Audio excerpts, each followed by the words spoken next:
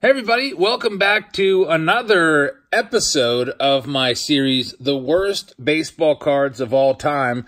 And tonight I have 1995 Fleer coming in at number 8 on my list. And here I have a wax box from 1995 of, I believe it's 36 packs. We're going to talk about why this set is so terrible in a minute. But first, let's take a look at the box itself. You can see there are 600 cards in the set. There are also 6 unique card designs, which we'll look at that a little more in a minute.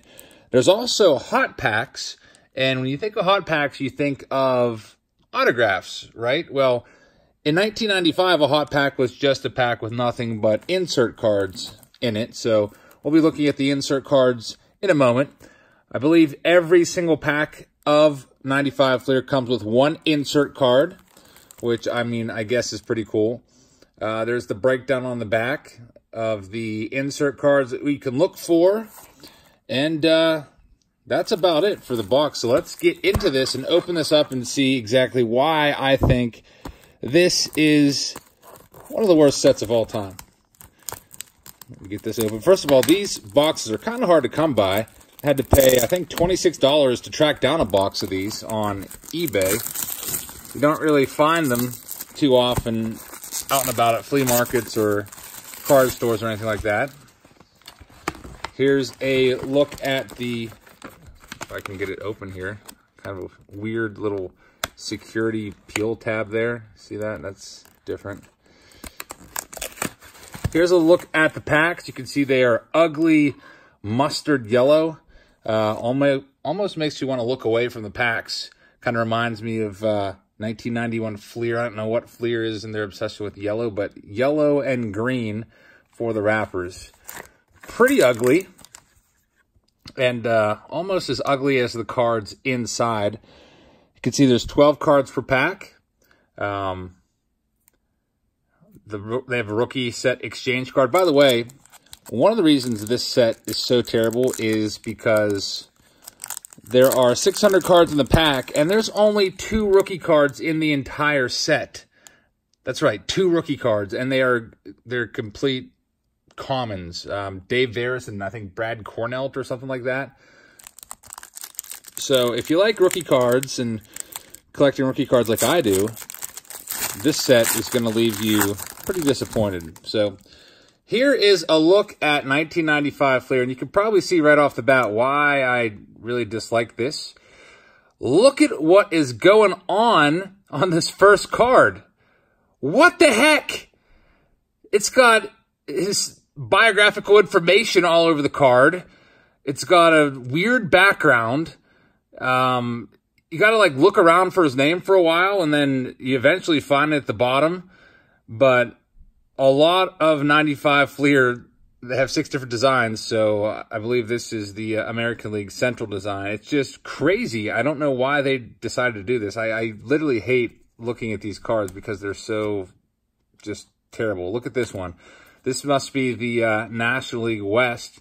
You can see you have to take a minute and even figure out who it is. If you don't know your old players, like, by their face, you gotta, it's almost like, I don't know, you have to look around, almost like a Where's Waldo kind of deal, so you can see up there Jeff. And then you gotta, like, look at it. Is that a swear word there? Or, oh, yeah, it's pitcher, but it looks like it says Jeff. I'm not gonna say, but there it is down at the bottom, Jeff. And then it's in cursive, so Jeff Tabaka. And then Mike Benjamin. So the designs are just awful. I hated these when I was growing up. There you have the National League East design there with, looks like a, I don't know, it looks like they use like a heat infrared picture there. I don't know what's going on with any of these. And then you have your insert card in the middle of the pack, which is the best part of these cards. It's another design with just crazy stuff. But you can see Jeff Bagwell, one of the 7 insert series, 3 of 6. Back in the day, everybody used to like the insert cards in the 90s. So that would have been pretty cool. But then you have to deal with all this other crap. Bob Wickman. And you can't really even, like, look quickly at their names. Jim Bullinger and Al Leiter because you can't find their names for the most part. So that's why I think this is one of the worst sets of all time. The design is atrocious. The set list is completely void of rookies. David Segui. At least they're not sticking together. That's always kind of terrible. Bill Spires, Moises Alou, Kevin Appier making one of his derpy faces that he makes when he throws. Let's get right to the insert. There we go. Derek Jeter. That's literally the best card that you can find in the entire set, I do believe. Derek Jeter, Major League Prospects insert card. If you believe Beckett prices, this book's for $4. That's the best card in the insert set, tied with Alex Rodriguez for some reason. But Derek Jeter, that is a nice one. Obviously, his rookie card is 1993, but check out the back.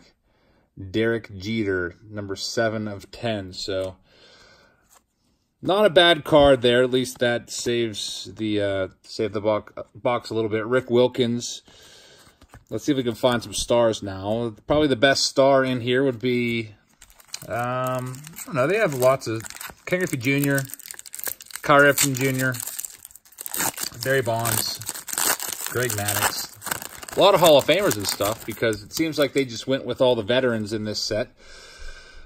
All right, here's the next pack. You can see they do stick together a little bit. There's Tom Glavine, 300-game winner and Hall of Famer. Frank Thomas, back-to-back. But just look how busy the cards are. Like, why would you ever want to, like, get that autographed? A lot of people like to get their cards from the 90s autographed. I mean, if you got one of these cards autographed, you'd probably, like, not even be able to see the autograph. It would just get lost in the just jumbled mess of height, weight, position, throws. Oh, they even have, like, text on there that you can read about. Frank Thomas was born in Columbus, Georgia on May whatever. And then there's the back. The back is actually a lot nicer than the front. They cleaned it up a little bit. Only have the stats on there. All that biographical information. They just decided to put on the front of the card for some reason. I don't know why they couldn't just put it down there. Michael Tucker. Then we have a Danny Jackson. Let's just find our insert card. There's the insert. It's Roberto Alomar, and I believe there's always another guy on the back of these.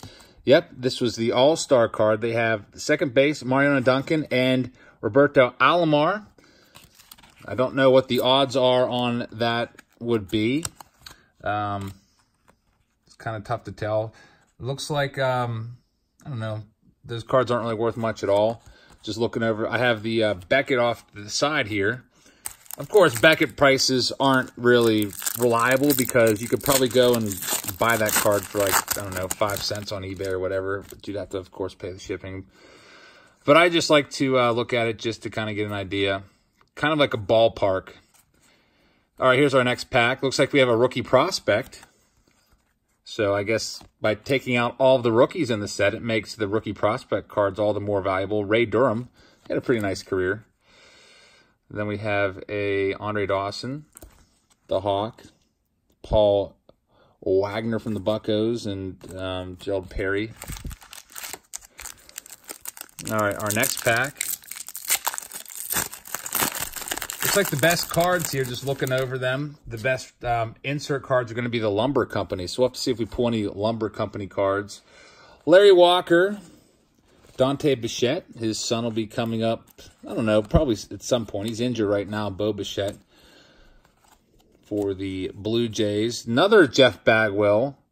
I don't even know what this insert is called. I think it's called Provisions. I don't really, stated odds 1 in 9. 1 in 9 per pack. So we already got 2 Jeff Bagwells. Omar Vizquel, future Hall of Famer, I think. I think Vizquel will get in there one of these days. Now that defense is valued a lot more highly, especially in this analytical era. LaTroy Hawkins, he played for a while. Alex Diaz, where's our insert card? There it is. Albert Bell and Marquise Grissom.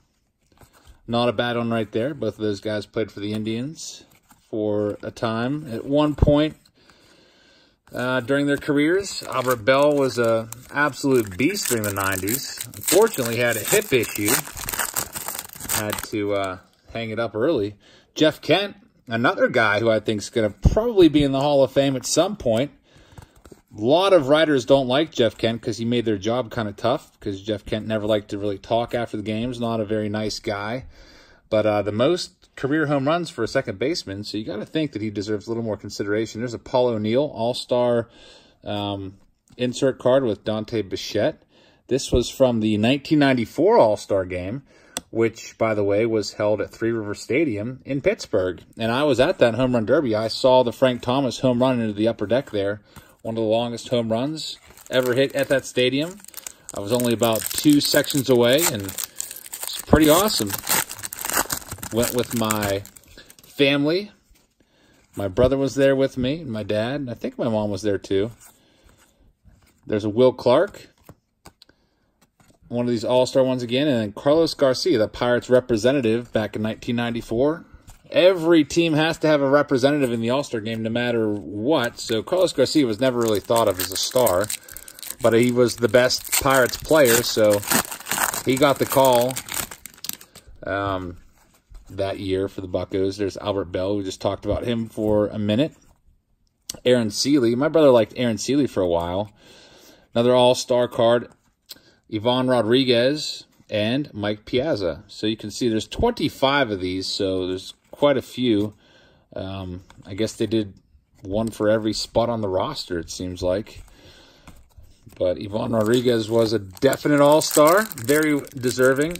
Also, very deserving of the Hall of Fame. One of the best catchers, arguably, of all time. Guy had a cannon for an arm. You never ran on Ivan Rodriguez. He would throw you out. All right, sticking together a little bit here. We've got a John Franco, left-handed closer for the Mets and also the Reds for many years. Another one of these.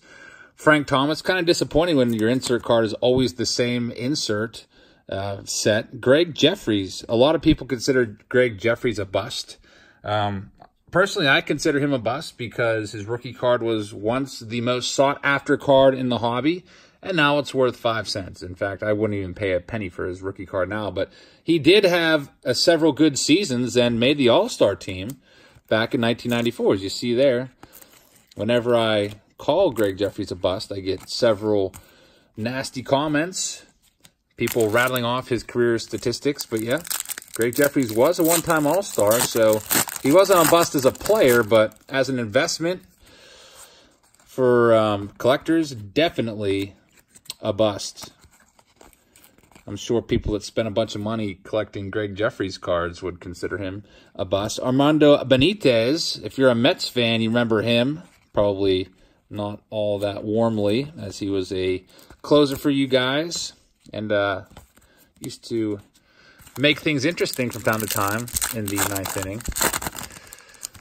All right, here's our next pack. We've got, who do we have in here? Jack McDowell. I remember he flicked off the entire crowd one time when they were booing him coming off the mound, so that was a low point in his career, obviously. Paul O'Neill and Dante Bichette again. Got a double there of that one.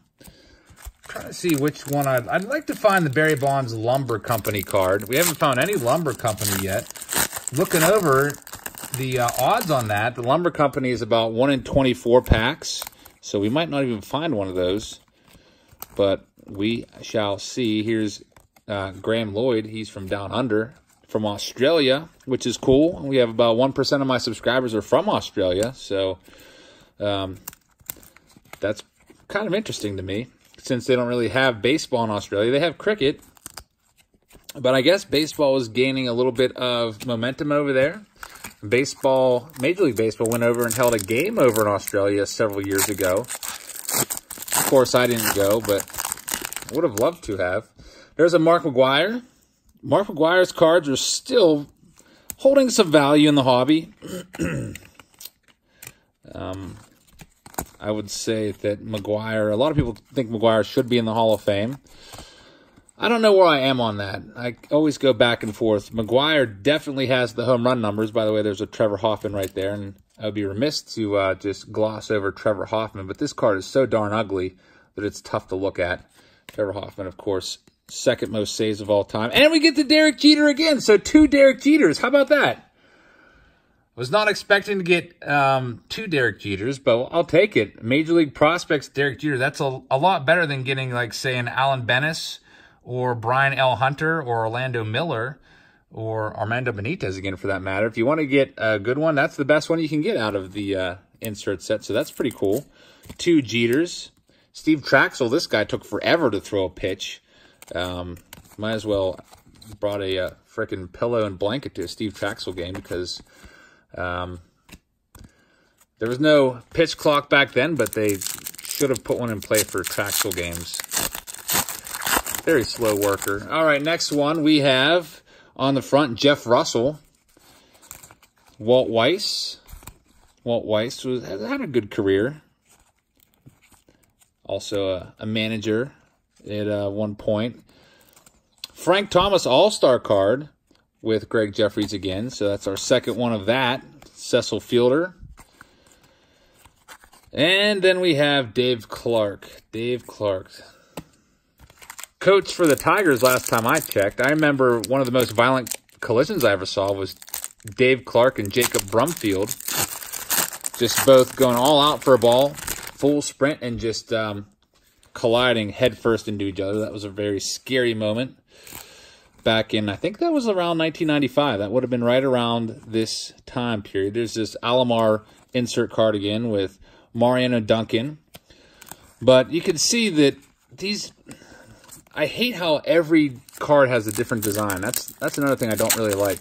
The designs are way too busy as it is. But then, like, there's 6 different designs in the set, which is just terrible. There's a Pedro Martinez.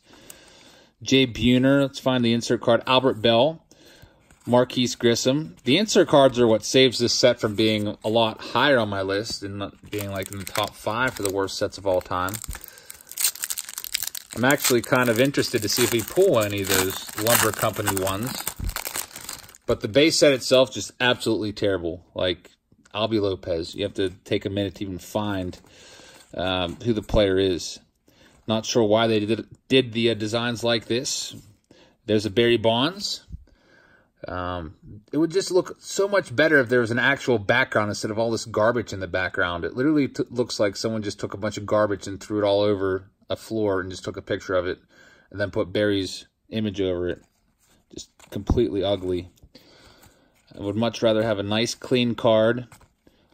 Have their name down there at the bottom. It's okay to be borderless. That's fine. Just could have done a much nicer job. I think Flair went through a little stage where they did that. I forget. There was another release out there which you might be seeing where they had like quotes on the card. It might have been 95 or 96. I have it written down. We'll have to see if that makes my top 10. Here's a league leader Tony Gwynn insert card. A lot of people like Tony Gwynn. I love Tony Gwynn. Used to love watching him, professional hitter. All right, here is our next pack. We have Rudy Saenz, or Saenz on the front. Tommy Green, who threw a no-hitter at one point. Eric Karros, former Rookie of the Year. Bip Roberts. Getting to that insert card, it's a Wade Boggs with the Yankees. Most people remember him as being a Red Sox star, but he did go over to the Yankees and continue to have good years. And then he went to the Rays. Craig Biggio, Hall of Famer. Wes Chamberlain. Can't even really tell his name, but I can see it's like cut off down there at the bottom, I guess. Or you can maybe try to locate the small print up there, which is perpendicular to the bottom of the card, which is just a terrible place for the name. And then Mike Bordick. Out of the 6 designs, I don't know which one's the best because they're all pretty bad.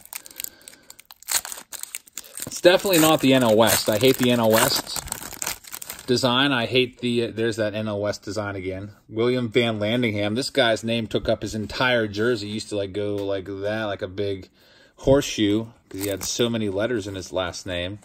William Van Landingham. I really honestly can't tell you which one is the best design. American League Central's pretty crappy also. Then you have Like, what is that? Look at that. That's just scary looking. Like, why are they... If I was Ryan Bowen, I'd not be happy with making me look like some kind of, like, freaking zombie on my card. But it is what it is. That's Fleer for the 90s for you. There's Jim Thome, Hall of Famer. I don't know if I missed the insert card or not. I don't see one in there. Maybe I did. Have we seen an insert card in that pack? I was so kind of distracted by the Ryan Bowen. I don't think we got an insert in that pack, did we? Unless it was that Wade Boggs. I can't remember. All right, next pack. We're getting down towards the bottom of the box. Maybe only like 10 of these awful packs left. Roberto Kelly. Again, like, look at his teeth. Just the imaging just makes it look terrible. There's Randy Johnson, league leader. Randy Johnson, a.k.a. the big unit. Used to like watching him pitch. I think I only ever saw Randy Johnson pitch once that I can remember. It was when Johnson was with the Houston Astros. He was traded over in 1997 and pitched for the Houston Astros and was absolutely dominant. And I remember going to Three River Stadium to see him pitch. Can't remember if I ever saw him pitch besides that. But he was definitely one of the greatest of all time. Bo Jackson, another one of the, well, he's not one of the all-time greats, but he might have been. What might have been had Bo Jackson not been injured playing football? That was probably one of his last cards. I don't remember seeing too many Bo Jackson cards after like 95. All right, next pack. Let's get to that insert card. It is, I think it's one of those Provisions card. Mike Mussina, and it says, warning. I don't know what's going on there. It looks like he's throwing, I guess, supposed to be throwing really fast. And there's trees growing in the outfield. I don't know what that's supposed to be. Very interesting rendition by the artist there, who I guess was too embarrassed to sign his name to that picture. Next pack up. All right, let's see here. Let's just get to the insert cards at this point. Oh, our insert card is a frickin' exchange. So we got a redemption rookie set exchange card? How about that? We have a redemption from 1995 Fleer. That's actually kind of interesting. So it says, you may exchange this card for a Fleer 1995 all-rookie set card series. Clearly print your name and address and send to the address below. And let's see if there is a... Yep, it expires September 30th, 1995. So they don't even give you the entire season to send that in. That kind of stinks. All rookie set. So I'm trying to see how much that's worth. Here it is. The all rookie set books for $3. And here is the checklist for this set. Well, this is absolutely awful. Edgardo Alfonso, Jason Bates, Brian Bowringer, Darren Bragg, Brad Klontz, Jim Doherty, Todd Hollingsworth, Rudy Pemberton, Frank Rodriguez. That's the set. So all those cards are worthless. The Beckett says that set's worth $3. Honestly, probably the best rookie card in that set is Edgardo Alfonso, I think. But yeah, those are all really awful rookies. So just another reason why 95 Fleer is terrible. Edgar Martinez, Hall of Famer. Let's get the rest of these packs out of here. There's the broken down old box. Probably just throw that away. All right. I was excited there for a second. Even though I knew that the redemption card was expired, I thought it would be cool to see how much it was worth. I'm sure back in the day that might have been worth a little bit. I remember I was always excited to find the 1993 Topps Black Gold redemptions that were put in packs. I think my brother found the entire set one. I think the best I found was like Redemption D or something for a couple cards. All right, so we have Mickey Tettleton as our insert card with Fred McGriff, the crime dog. Fred McGriff is another guy that should be in the Hall of Fame. McGriff definitely never juiced. At least I don't believe he did. You can kind of tell by his body structure. He never really like bulked up and got huge during the steroid era. Kind of had the same body composition that he did when he broke into the majors back in, oh, what was that, around 1986 or so. There's Craig Biggio and Travis Fryman. And then we have a little bit of stickiness going on with these cards. Eric Anthony. Remember Eric Anthony? Former Astros rookie. And I can't even tell you who that is because I'm not going to spend 15 seconds to figure out the name. Next pack. Just kind of, Henry Rodriguez had a couple good years there. I remember, there's that one again, Musina. With the Montreal Expos, he had a few years where he hit around 30 home runs. I think they used to throw O. Henry bars onto the field, didn't they? I think I might have read that somewhere. It's a candy bar, O. Henry. Next pack, Randy Johnson again with John Hudek. My brother is kind of plagued by that John Hudek card. I think he did a break and kept pulling a John Hudek insert card. 1994 might have been Hudek's best year. In fact, maybe his only good year. I remember he was a closer for the Astros. But I don't remember hearing too much about him after 1994. There's the Brian L. Hunter rookie prospect card. Almost done here. A few more packs left to go. I'll probably take all these cards and offer them up on eBay if anybody wants the entire lot, including the 2 Jeters. They are some interesting cards, that's for sure. I'll just put them on there for what I paid for it, which was, I paid $26 for all of these. I think it was, I don't know, $19 plus $7 or something shipping. I can't remember. Ozzie Smith. There's a Paul Molitor and Jeff Bagwell insert card. A few packs left to go. Looks like 5 packs. I think I used to receive these packs every now and then. I don't remember ever buying these, but I used to cut the grass for the neighbor, and as a tip, he would pay me $10, and then he'd have a little stash of these on top of his refrigerator. There's Greg Maddux, who is stranded in the middle of an ocean, stormy seas, just sitting on a rock there waiting to be saved. Another weird-looking card. But yeah, I used to get these every now and then as a tip. I think in 1995, the packs I bought the most was 95 Topps and 95 Bowman. So at least, I mean, those were 2 of the better ones that you could buy in 95. Randy Johnson again. That's, what is that, the 3rd time we've pulled that card, I think. 3 packs left to go. Let's get right to that insert card. There's Raul Mondesi. That card's featured on the box.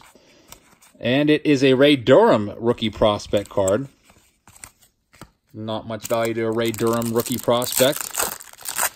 2 packs left. And we got a checklist card.